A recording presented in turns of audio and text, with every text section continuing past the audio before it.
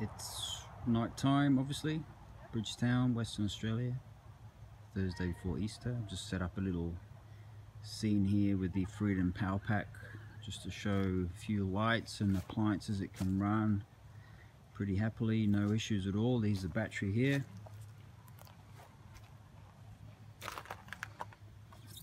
We've got 13.3 volts on the battery. We've got an LED light strip via a cigarette socket, which is that thing there.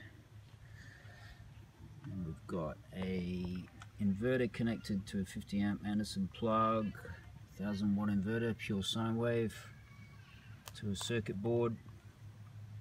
Got just a little desktop lamp that I brought with me, my laptop,